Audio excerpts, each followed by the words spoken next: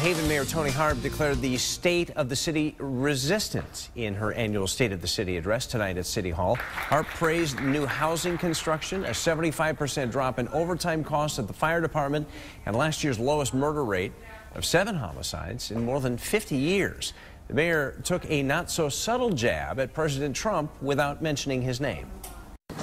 I would describe the state of New Haven as resistant to those frightening trends in this nation toward what would be a new normal.